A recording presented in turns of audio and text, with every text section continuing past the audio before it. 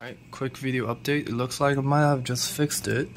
So this is not the cable that goes to the screen, but this thingy goes in through here to the screen. Well, basically you power it up.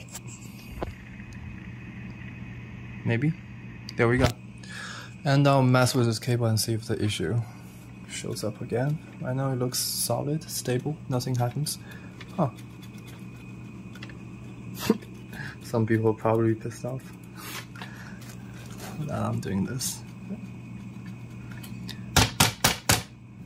See if it boots, or if it's already stuck. Ah, there we go. Interesting.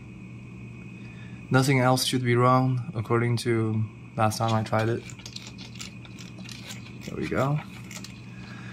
I should probably still take it apart and make sure the connector is in all the way.